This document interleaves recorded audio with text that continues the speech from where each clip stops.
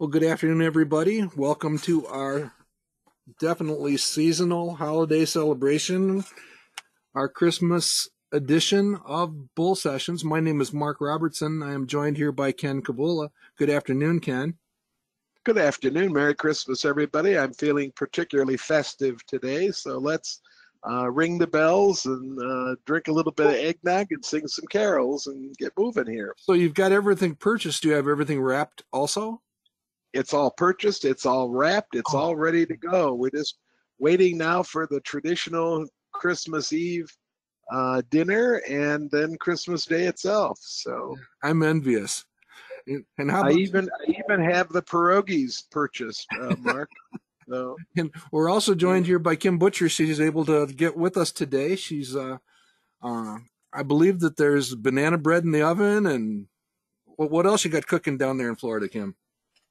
I made my rosemary cashews, Ooh, and the banana bread just came out of the oven. very nice. Very nice. Well, welcome, Kim. We're glad you're able to join us for today, and have a great holiday season down there with Mom. All right, so we're going to cover, like Ken already mentioned, the eggnog, oracle, all kinds of different stuff. A little bit on Christmas countdowns, but just kind of a footloose edition of kicking around some stuff here this afternoon as we close out this year. Here's a reminder of a lot of very familiar names. Welcome back. Some new names. Good to see you here. Welcome. We tend to keep this fairly informal, so you can communicate via the text box in the questions box.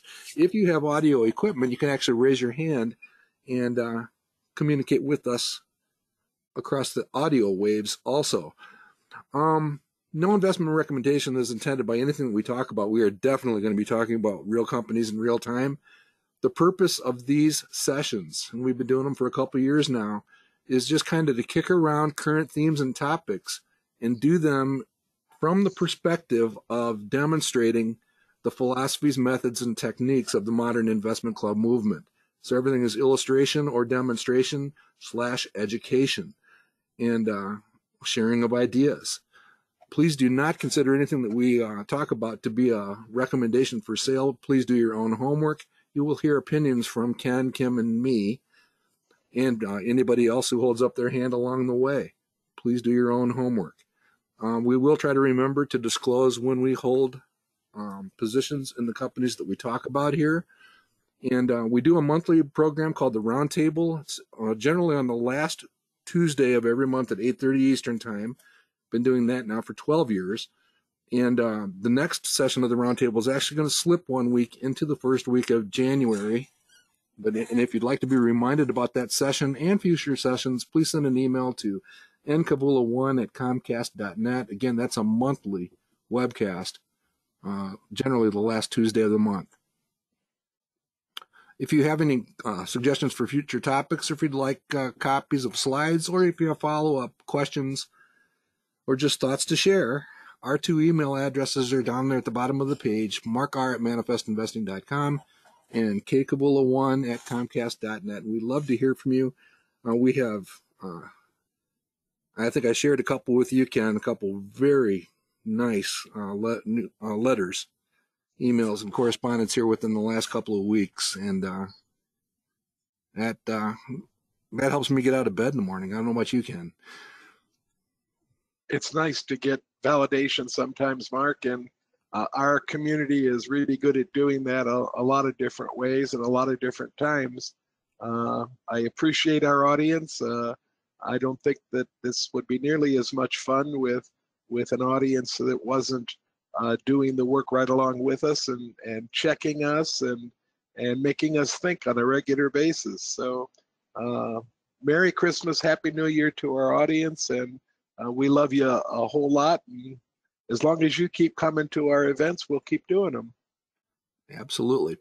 Well, here's a look at we call it the bullpen, stuff that we intend to talk about going forward. Some of those features in the very middle of the page are kind of standing features for right now, and we'll see how that goes going forward. We will cover some of those topics down at the bottom. I confess I still haven't read my inflation homework yet, so Ken, are you going to send me to the principal's office or detention, or You know, the Admonish me for the not doing more it. the more I read about inflation, Mark, the more I've come to the conclusion that you handle inflation with good common sense, and there aren't any hard and fast rules, and there certainly are not a lot of generalities you can draw about investing in general when inflation rears its ugly head. It's different for different industries, it's different for different sectors, and it's certainly different for different companies. And management is so key when it comes to dealing with inflation. The strategies that they choose to employ to handle the rise in costs, depending on what's causing those strategies really will make a difference for the company. And I just don't think there's a lot you can draw and say, here's a hard and fast rule to use when inflation hits. The only one that I can think of, and maybe you could think of a couple more, but the only one that I can really think of is that when inflation really begins to rear its head, PEs will contract. That's about all I can come up with on a macro kind of rule setting. Yeah, and when it comes to macro, the thing I keep running into, which is probably what's slowing me down on doing my reading, is this voice of Nicholson just basically saying you're already doing all the stuff you need to do. That being understand the business models of the companies that you follow. You just said it. Trust management to hopefully do the right things in response to the challenges. But as long as you're applying the same methodology, and then he goes on to go into a little bit deeper explanation of what you just said. Yeah, PEs contract, but don't forget that the top line actually expands. So it's kind of like it's a balancing effect. And so at the end of the day, how do you deal with inflation? You find excellent companies and you buy them when they're on sale. And that sounds like what you do when there's not inflation too, doesn't it, Mark? So, I mean, it just keeps coming back to just keep doing what you're doing. And right. So, that explains why my homework's not done yet. Yeah, well, I've told you 100 times, Mark, how I always stress us aware of the patience and discipline, those two words that Nicholson uses an awful lot when he writes. He likes those two words, but when you read some of the things that he writes about inflation, you also get the word prudence in there an awful lot. So maybe we want to define that word and talk a little bit about the prudent investor. Just talk about that a little bit at one of the sessions coming up. He has written a couple of articles about the prudent investor. I will make a note of that, and we can do that. So anyhow, these are top topics that are in the mill to be covered as soon as we can. All right, a little bit of news. We spent the beginning of a year ago talking about Tesla and trying to understand early stage investing and this guy. And sure enough, he's on the cover of Time magazine. I was kind of hoping that Ken and I, it could be Ken pictured on the cover and then Mark Robertson not pictured would be probably come down. But that still stings, doesn't it, Mark? But yeah. Tesla's quite a story, and I just love the Dogecoin dog driving the Tesla truck there on the right. Good, clean fun. And Kim, you weren't on the cover either, so we got to keep working. Did we lose Kim? She may have to step away. We're always mindful of that. No. I'm here. I was muted, and all I said was, I don't ever want to be on the cover. I don't want people necessarily know about me through the whole world. It's quite a heavy burden to shoulder, and of course he's doing some really crazy things with tweets now. All right, in other news that when doesn't? Go ahead. I said, when doesn't he? Well, yeah, he's been interesting for a long time. To put a sugar coating on it, for sure. And he is gifted. There's no doubt. He's the first time I saw them land that rocket on a barge in the middle of the ocean, just unbelievable. Anyhow, speaking of some pretty talented people, here you go. This is a deal that we're probably going to have to take a closer look at. and decide what we think about it. A lot of shareholders in both of these companies in our audience. Oracle is in our Manifest 40. Cerner is just about in the Manifest 40, and I know some very experienced, successful investors that own a pretty good stake in Cerner. So I think this is an interesting phenomenon that we might want to dig into a little bit deeper. Interested in the thoughts from both of you on Oracle and Microsoft appearing to really go after this space of healthcare and information. What are your thoughts? Well, Mark, I have 17 stocks in my IRA. One of them is Neogen, which we were talking about pre-session, and it's going to take on a really large chunk of 3M. And another of my 17 stocks is Cerner, and it's going to be swallowed up by one of Natalie's 18 stocks in her IRA, which is Oracle. So we're going to spend a lot of time in the next 2 or 3 weeks trying to understand, is there any opportunity to be made in selling soon or not selling soon? And what do we do? Are we going to hold for the long term after the companies are created? Are there going to be piles of things to step around as you move forward with the deals? A lot of questions have to be answered. All we've gotten so far are some pretty sketchy news releases, which are all happy talk at the moment. Yeah, I think either not next week, because we're both going to be traveling next week, but a couple weeks out, we might take a look at the nature of this deal for Cerner and just demonstrate that we're probably looking at a par close to zero for that $95 in cash, because that's the type of premium that's fairly common in a situation like this. So we'll take a look at that and dissect it. But Kim, from 35,000 feet, what are your thoughts on healthcare and these information companies?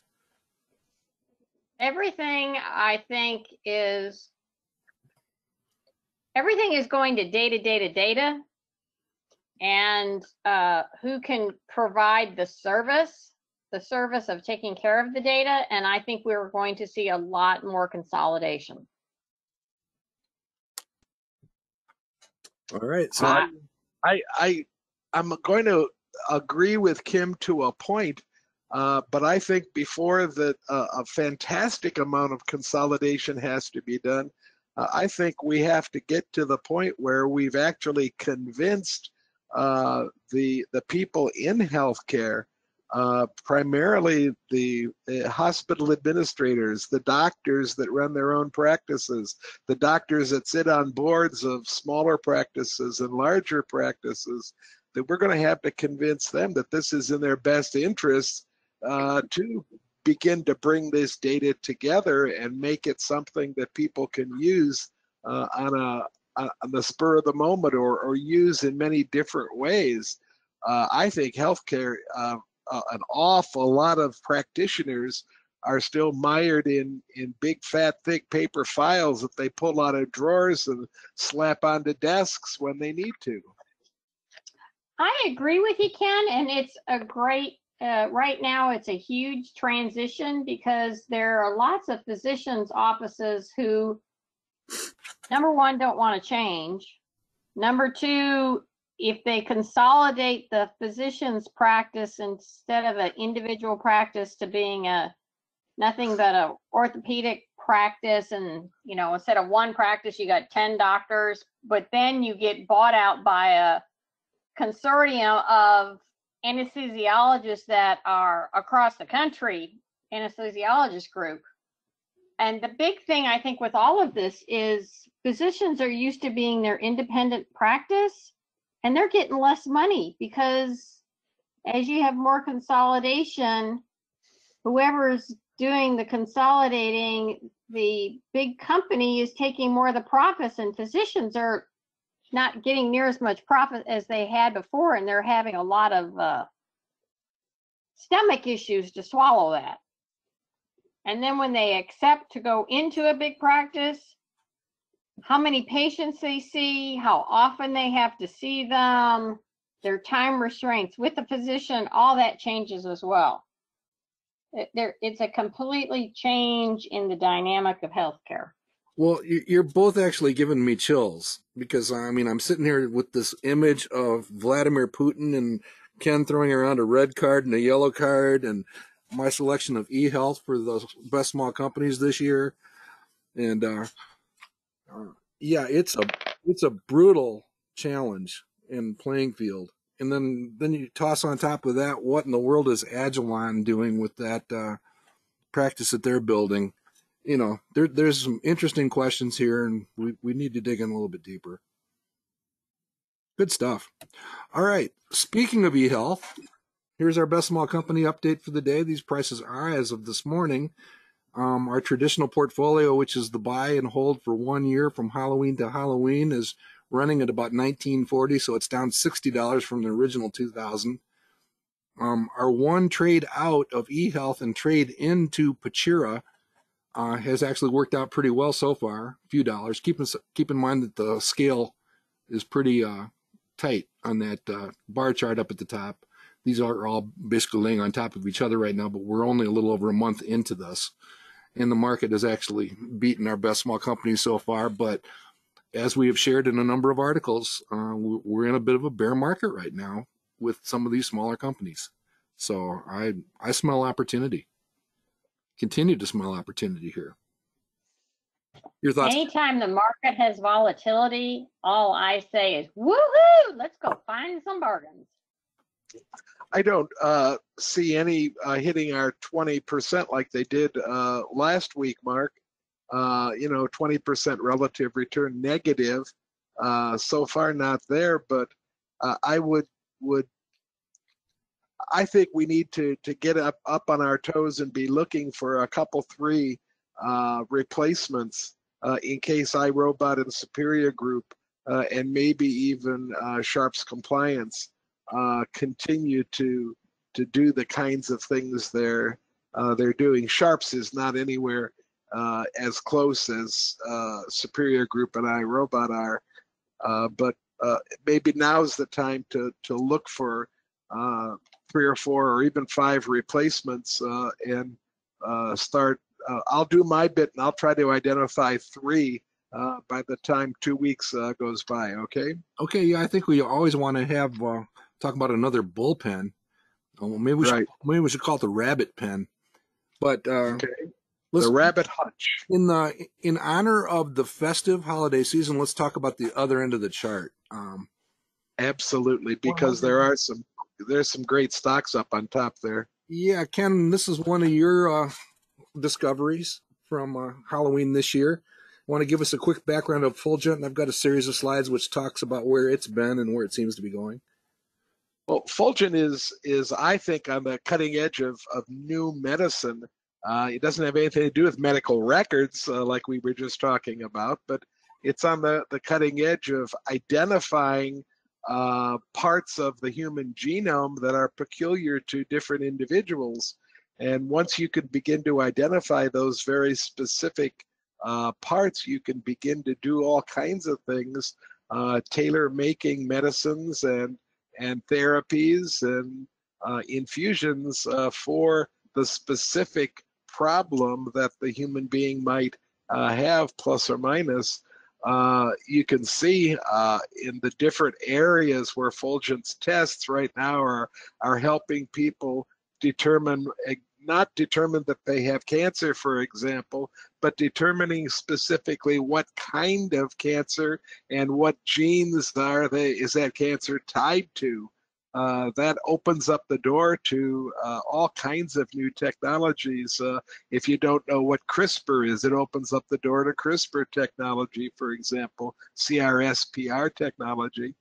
And I just like the company. I think this is the kind of company that's actually selling things and beginning to make money that might be snapped up by a large pharmaceutical company, for example, Mark, that has reserves and is looking to help in their quest for new drugs, for new therapies, for new whatever it is they're looking for.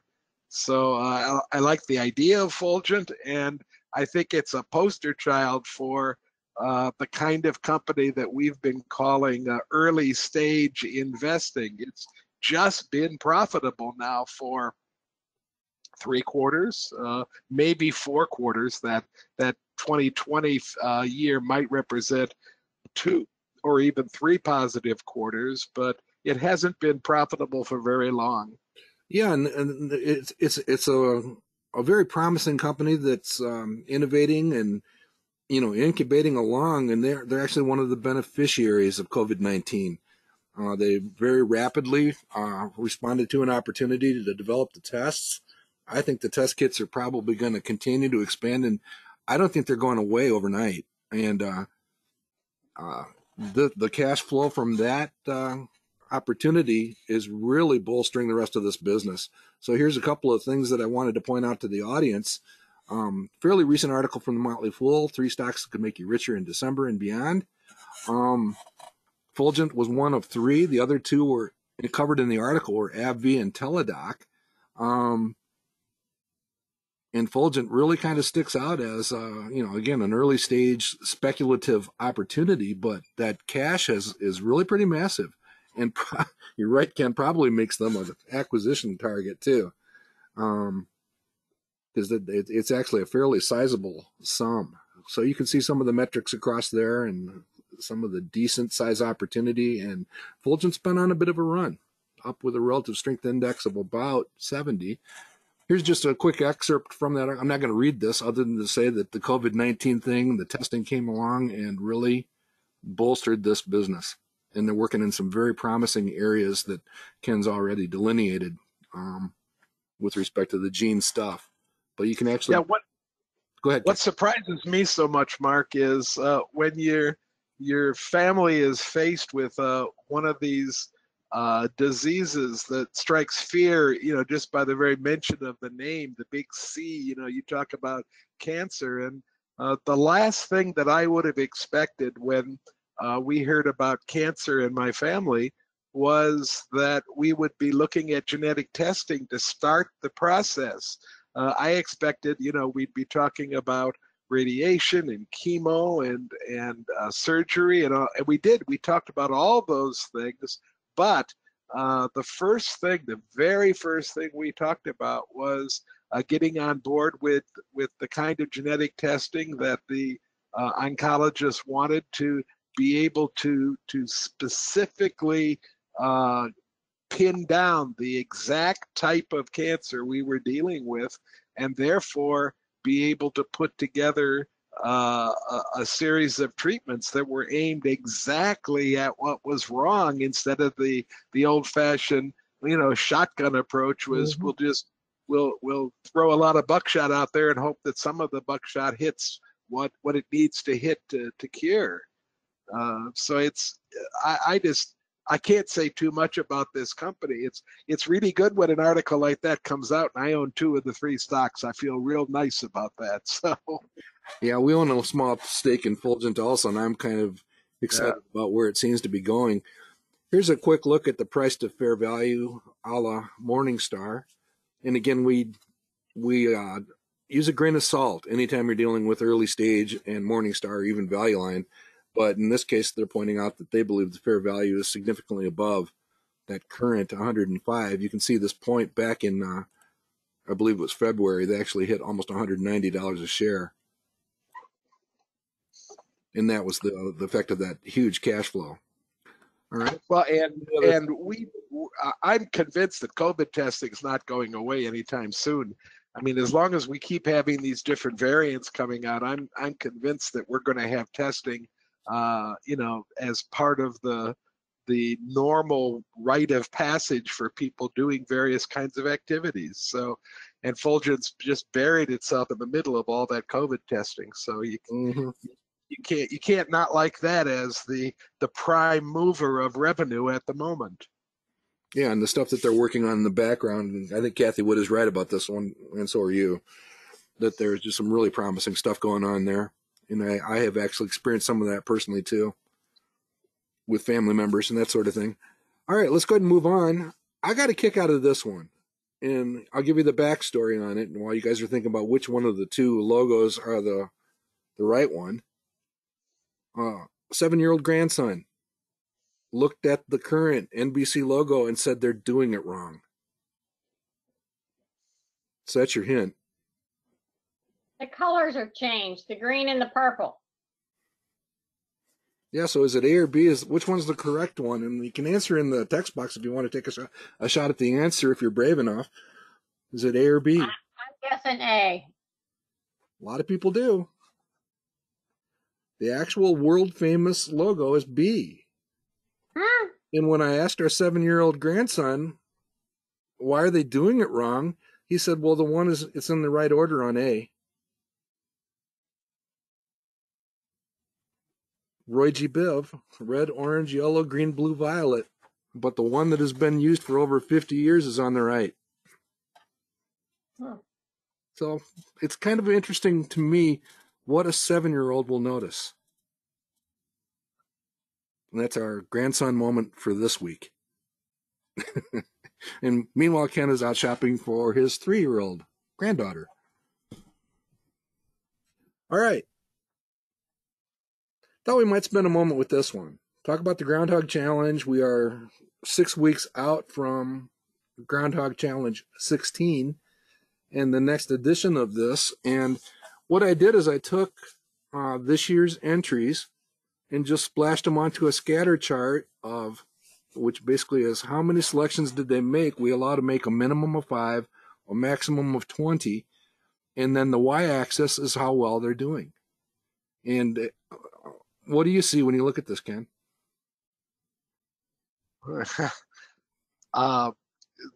Since we're talking about sample size and everything. I've been doing this same kind of scatter chart, Mark, for our own contest for the last 15, 16 years, looking for patterns, and I don't happen to see any, and I'm not sure that I see any patterns here either. Except that I see one. In this particular sample, if you choose lots of stocks, you're probably making money. Is that what you're looking at? That's diversification. Yeah, it's not theory. I mean, if you want to end up, in that range, that's you basically pick more stocks, and you get into that Sweet 16 plus or minus 4 zone. And it's fairly. There's an outlier here. I see that in our contest as well. I see that the clubs that tend to make more choices, they're allowed to choose from 1 to 15, and the clubs that choose closer to 15 usually tend to beat the benchmark. We don't compare it to 0. We compare it to the benchmark, but it's the same general idea. But we've never had a winner or a second place in the contest that's chosen more than 10 stocks. So exactly, and this is unrehearsed. Yeah. Exactly where I thought if you want to go for broke, you gotta choose fewer stocks. Yeah. And then also face the reality that some of them are going to rule of 5. By the way, this is me right here. This is me. Well, you look at my history in the Groundhog contest, and I've always chosen fewer stocks, and I'm quite attuned to that below 0 part of the graph on various years.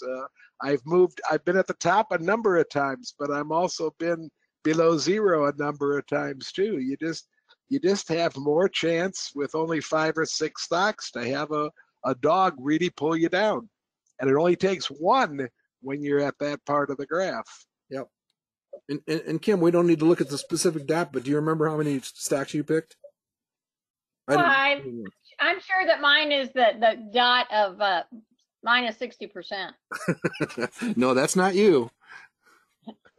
Wow. Well, then, thank you for making my day and giving me a smile. You're probably somewhere in here, I'm guessing. I don't know.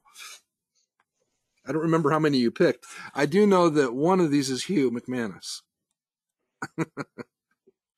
And that's with a couple major winners. In our And as Ken said, one bad one will really bring you down. You'd find a bunch of Ardelics down here. That's what you'd find. All right, here's the actual results year to date. Again, 6 weeks and counting. New York Nick is clinging with white knuckles over Indianapolis's Ruth Wilfong. But again, a lot of very interesting clubs near the top. A lot of very familiar names. Merry Christmas to all of you. And one of the more rougher years, we've talked about this before, Kathy Wood still lingers and loiters down around the bottom of the list. So it just goes to show that a red hot stock picker can have a tough year. It's a very powerful reminder to never forget and never be surprised by. It happens. All right, and Ken, you're still in the top 10. Well, we should do a shout out for Len also, who's moved up to number 8 right now. Yep.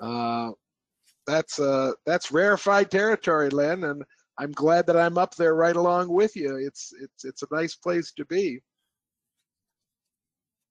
Yep, some good stuff. So good luck to everybody in the last 6 weeks. And I'm just going to predict one of those miracles on ice that, Mark's name could appear at the bottom of this list magically by, I've got 6 weeks to work on it as the scorekeeper. Just kidding. I don't mean that. All right. Quickly, just a reminder that, again, one of our favorite sessions from this past year has been Brian Feraldi's discussion of valuation and this S-curve subject, which we've dove into a little bit. Just a quick reminder that it really does revolve around this notion of what we love to think of as projected return on value and how that compares to projected annual return. And just like to make the point that talking points are on the right, but go ahead, Ken. I also think, Mark, if you back up just one stock, we give Brian an award for the addition to the lexicon of the words "price to hope." Yes. We've decided that that's a really good way to describe a lot of really, really, really early stage investing, and that's the first time I had ever seen that phrase. I don't know about you, but I had not. I don't remember ever seeing it anywhere else. So, same here. Tip of the hat. You can do pretty well with price to hope, but you can also do just the opposite.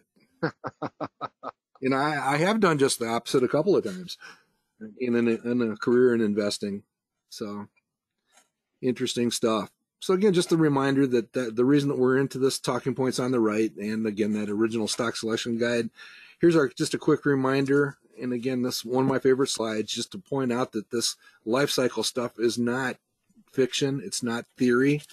It happens. Recognizing where a company is in its life cycle or whatever challenges it's facing, competitively or otherwise, pure market challenges, things to consider.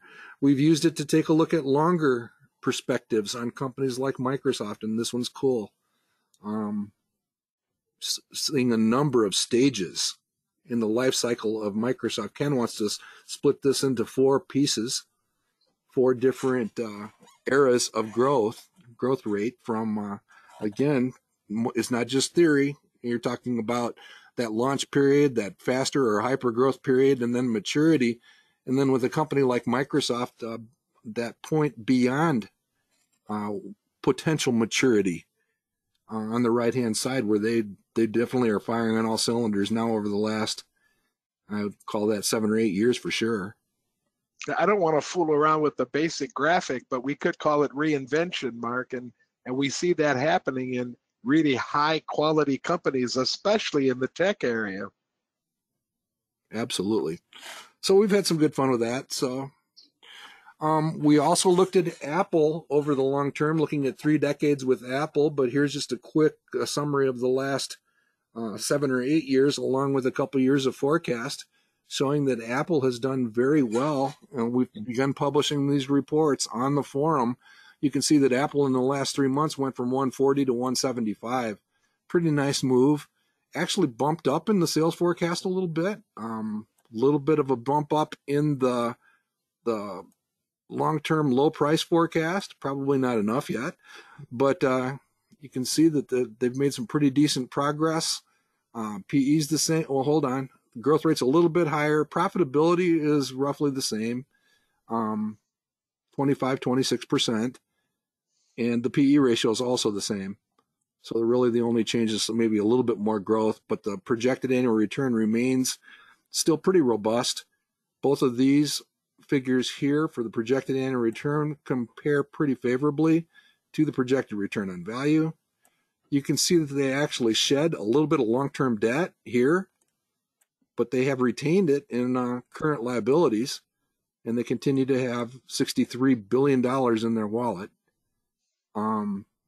Pretty good run. I mean, they're up around the price target, and you can see that Morningstar thinks that they are very richly valued.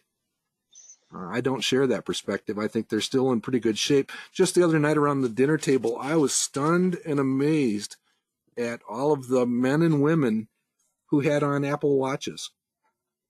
I mean, they're all holding them up and comparing the size and the features and all this kind of stuff. And I'm like, oh my gosh, I don't even wear a watch. And I felt like, with Ken talking about the early days, what was it, iPads and all that other stuff, almost 10 years ago at one of our regional conferences.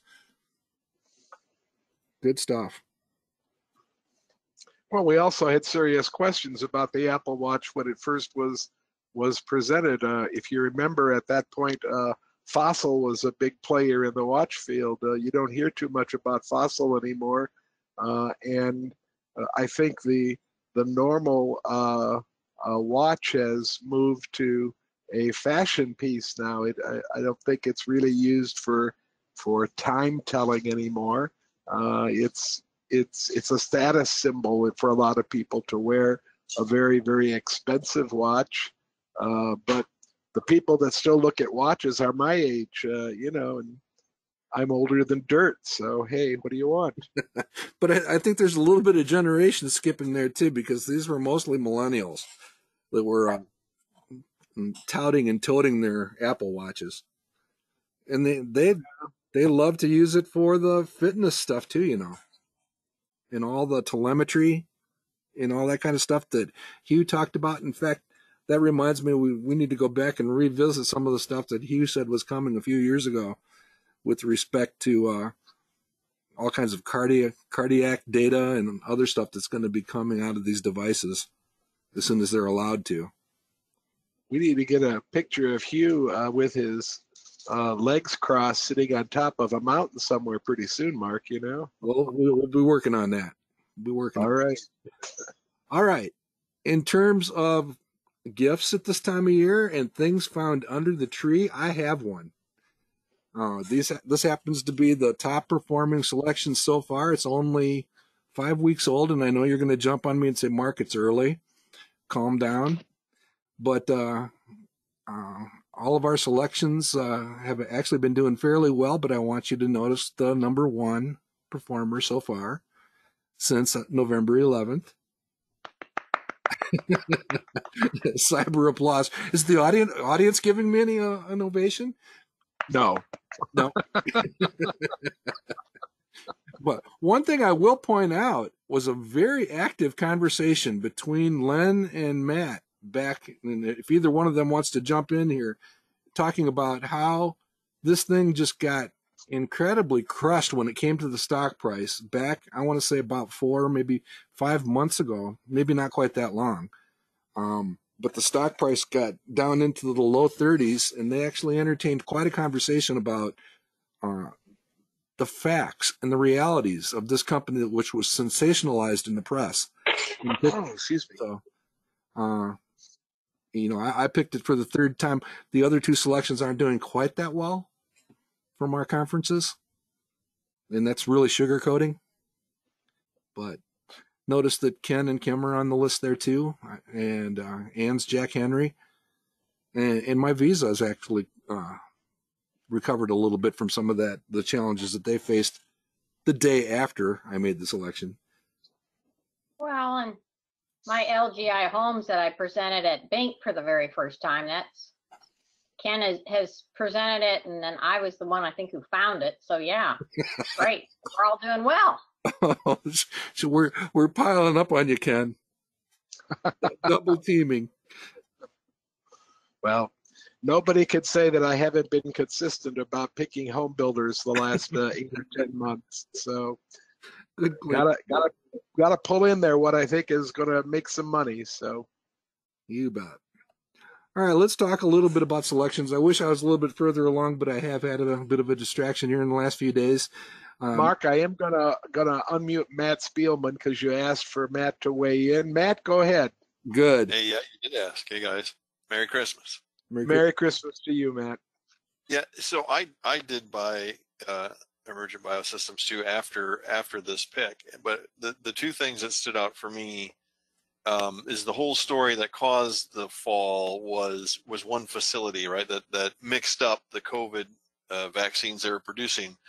But when you get to the story now, as they look to recertify that facility, you understand that was a lab, right? It was a laboratory which was pressed to scale up into production facilities, and they do production scale facilities. But you think about the scramble for vaccines for COVID and what went on, and you think, it certainly would have been worse to have gotten out. At least they caught it, but you have to forgive them a little bit for stretching to try and make something happen. But all the COVID things aside, to me, the real solid piece in there, no matter what happens, is that they own the Narcan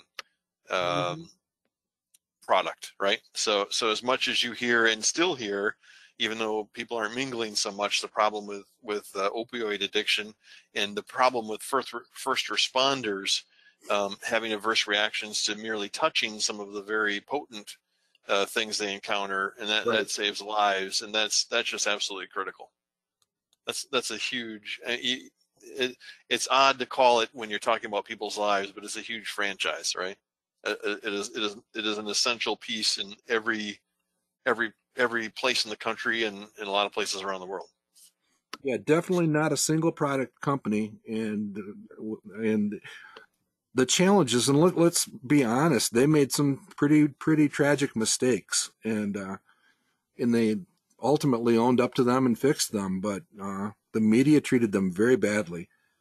And I think I made the point during this presentation on this particular day that the headline read that they had lost a $150 million contract or something like that. But the truth behind it was they were basically shutting that one down so that they could open up an even bigger one, an even bigger. Yeah, they were the last one in that program, and it was coming to an end anyway. Yeah, and that's not what was reported. So again, it's just a reminder to trust but verify when you run into stuff like that. And as Kim was talking about earlier with the volatility, it certainly produced some extreme volatility in this company. So we'll continue to hope for the best. And I'm just poking fun at the situation here. Len, your hand is up as well. Why don't you unmute yourself and go ahead? Okay. Well, I would just add to what Matt. I'm drawing a blank. Matt. I was confusing Matt and Mark. I was just going to add that not only Narcan, they also produce the anthrax vaccine. Mm-hmm. Yeah, it's my understanding they produced the vaccination series for government employees that are traveling internationally. It's a multiple malaria and everything else. I may be wrong about that, but that was my understanding. Well, it's certainly holding that list of pluses up there near the top, isn't it? It's by far the best pick so far. So, all right. Thanks, Len. Merry Christmas. What they say about blind squirrels, Mark. It's that inspires. We every couple of months we learn that those blind squirrels can go out there and do some good work. So. Sometimes you bring that squirrel in with your Christmas tree. Right. Good stuff. All right, so back to the Christmas countdown. I have laid out a couple of companies. Anybody out there is invited to contribute an idea. I'll probably claim it as my own, but no, I won't. I would definitely share where it came from. A couple companies we've covered so far, Steel Dynamics and Ollie's. Once again, Ollie just keeps calling out to me. They've got room for expansion and places to go. But this is a company, Ken, I think you probably remember during one of our field trips to Cincinnati, the locals talking about this company up in Fort Wayne. Right across the street from Vera Bradley is this company, Steel Dynamics. And kind of a new core-like company. That it hasn't been around very long, but man, do they seem to be executing on what can be from time to time a fairly economically challenging business. But the visual analysis looks pretty strong. They're into some key areas, some really decent numbers with a 20% projected return and a excellent quality ranking. Pretty decent balance sheet situation, a little bit oversold, but a nice field of opportunity here from my perspective. Do you have any awareness of this company? Is it in any of your clubs, Ken? It's not in any of my clubs, but I do have it on a few of my lists, Mark.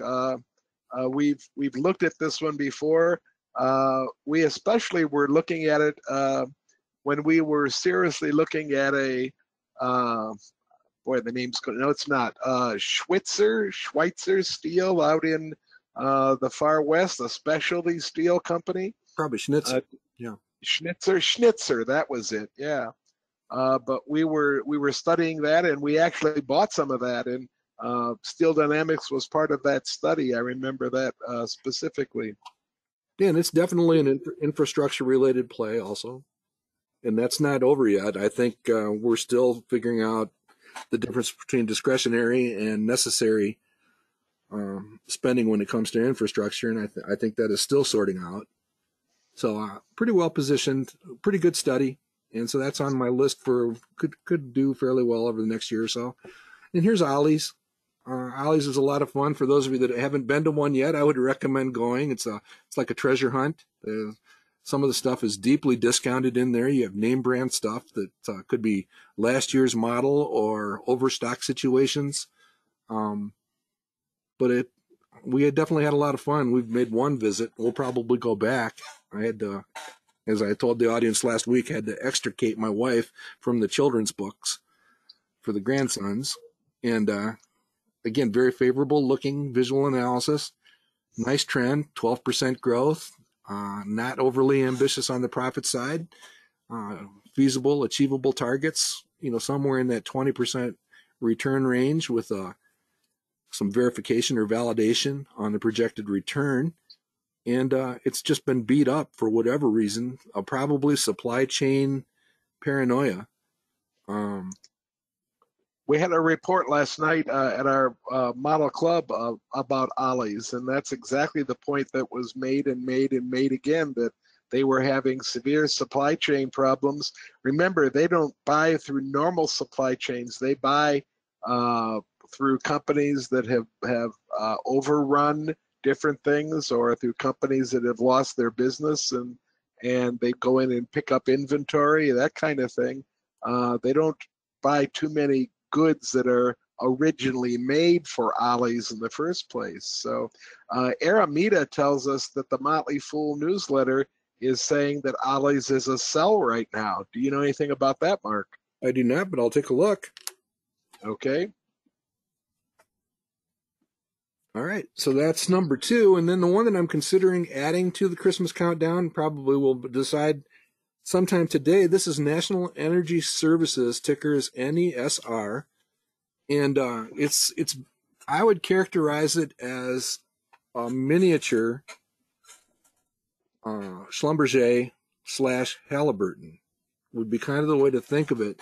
And both of those companies, particularly Schlumberger, have caused quite a bit of impatience and consternation. Is that a good way to put it, Ken, in our community? We keep expecting better things from Schlumberger, and it's obviously a pretty phenomenal company over the long term, but boy, the returns have been pretty lackluster for a while. And I think it's fair to say that there is a little bit of consternation here. Anyhow, this is a company that focuses in on North Africa and the Middle East.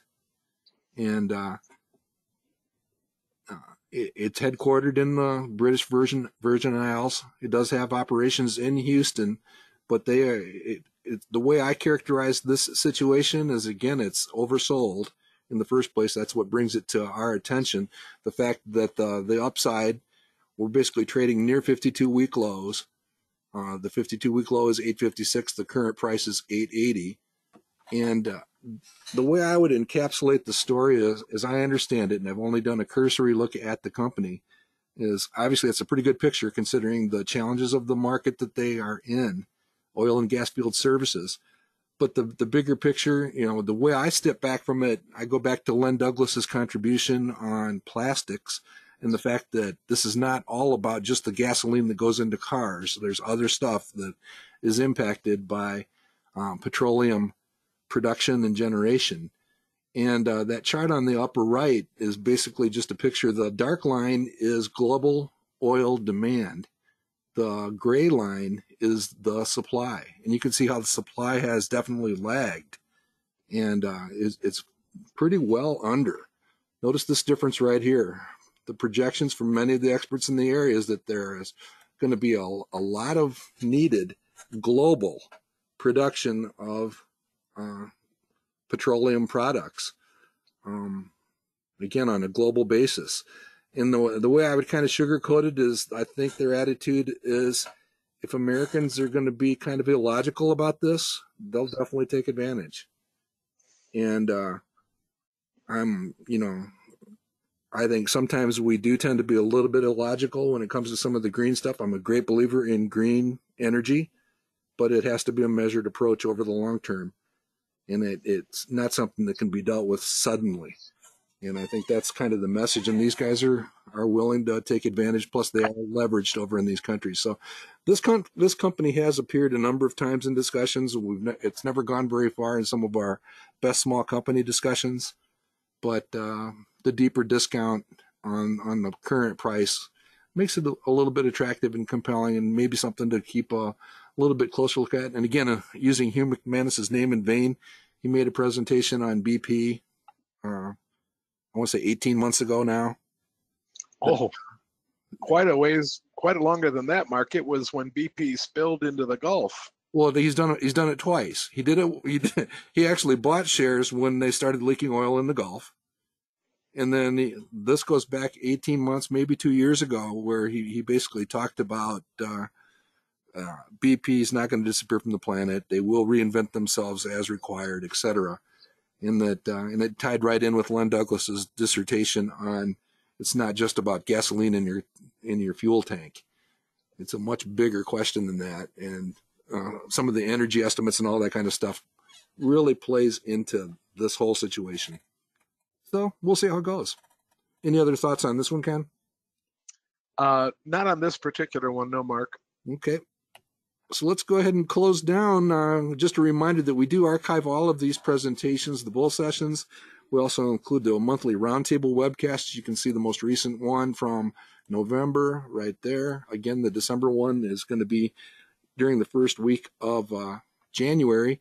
Here are those panel sessions we talked about briefly here today, back from that conference back in November. So you can actually go back and listen to, for instance, my selection of emergent biosolutions and the rationale behind it. Because as long as it stays up there near the top of the chart, it's probably not the last time I know. It's not the last time we're going to hear that, is it?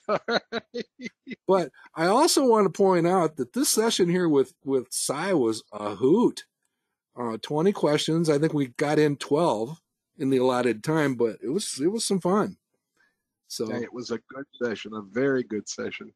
So you can go to YouTube, just search for Manifest Investing, subscribe if you want to be reminded when we add new content, and you like that. Quick reminder that the December roundtable will actually take place in January, a couple days after the new year, because Ken and I are going to be running around the countryside and just basically taking the week off for Christmas. All right. Also want to wish everybody a happy Solstice Day. There will be more daylight tomorrow than today. Gotta like that. And then there'll be more Let- the day after tomorrow, daylight, the day after tomorrow. It's In just, other words, it's just tonight will be the longest night of the year, right, Mark? finding that gray lining. All right. There we go. And- Len wants to know, will there be another roundtable at the end of January? And the answer is yes, Len. The roundtable on January 4th will be the December program, and then we'll also run one in January. All right. And here's kind of a Christmas card.